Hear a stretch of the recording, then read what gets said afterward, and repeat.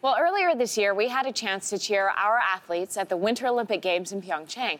A few days from now, we'll be getting another opportunity to show our support, this time at the Special Olympics. The Games are celebrating their 50th anniversary. To tell us more, we are joined by Olympic champion Mark Tewksbury, 5-year-old Special Olympic athlete Alma Loken, and her mother, Melanie Cote. Welcome. Thank you, Kelsey. Thank you so much for being here. Hi.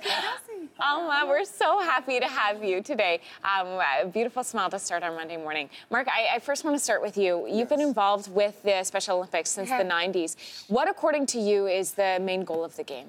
So I'm chair of the board of Special Olympics Canada right now. We're celebrating our 50th anniversary as a movement. So about 50 years ago, Eunice Kennedy Shriver, along with the Canadian Dr. Frank Hayden, had a seed of an idea that if we put games together for kids with intellectual disabilities, it would be a real game changer. So 50 years later, we're coming up to our national games in Antigonish this summer. There's 45,000 Special Olympics athletes across this country in about 3,200 programs taking place coast to coast to coast. And Alma's exactly one of our athletes. We start as early as 2 years old.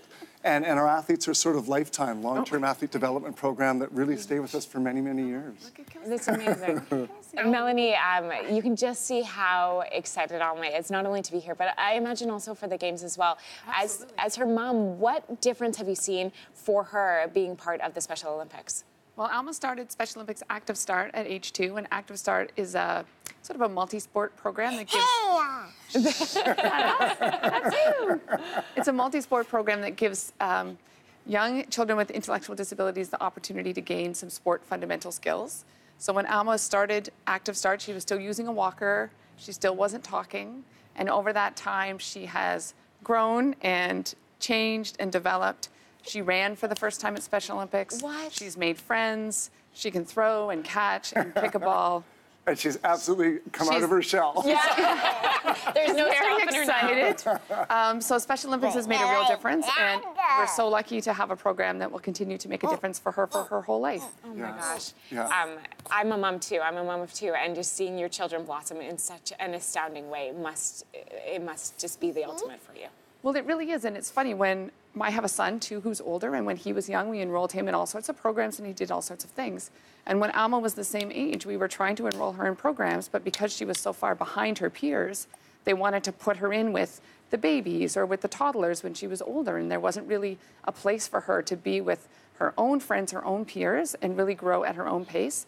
And Special Olympics just embraces that, and they set kids on their own path and then watch them shine. It's remarkable. So, Alma, for you... Alma, listening. Alma, what is your favorite part of the games? What do you love?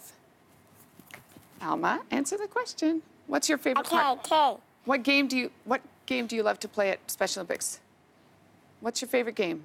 Shark Attack. What does it look like when you play Shark Attack?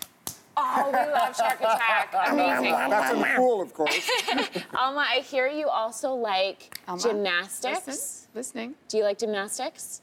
Rhythmic gymnastics, right? With the ribbons. Yeah, and figure skating? Figure skating. Yeah. When I go there, I have a back crack. You had a back crack. Yes, from my back, and I couldn't do it, so I was sick, and I couldn't come anymore. Oh, well, I hope you get back soon. Mark, for you, what advice do you give to the athletes who are about to compete? Well, absolutely to have fun. You know, at this point, most of the training's done, so they're getting ready just for that final push for the National Games. And just in general, for people watching that want to get involved with Special Olympics, it's our 50th anniversary. We want to make sure we have 50 more amazing years. If you know someone with an intellectual disability that would benefit from sport, please look out for a local Special Olympics program. We need volunteers, fundraising. Hashtag Choose to Include is our sort of 50th anniversary campaign. And at Special O Canada, if people want to follow us on Twitter or Facebook. Just an incredible organization that truly changes lives of people with intellectual disability through sport.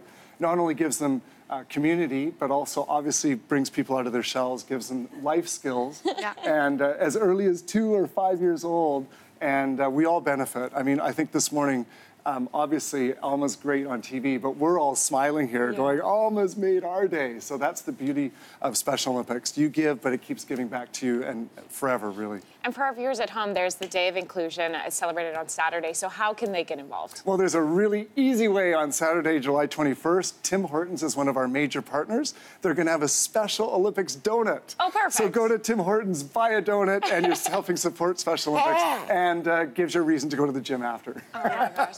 Well, Mark, Melanie, and Alma, thank you so much for being here. You've been an absolute delight. Thank you, Kelsey. And we wish you all the luck for the event when it begins later on this month. So thank you. So for more information on the Special Olympics, please just head to our website, yourmorning.ca.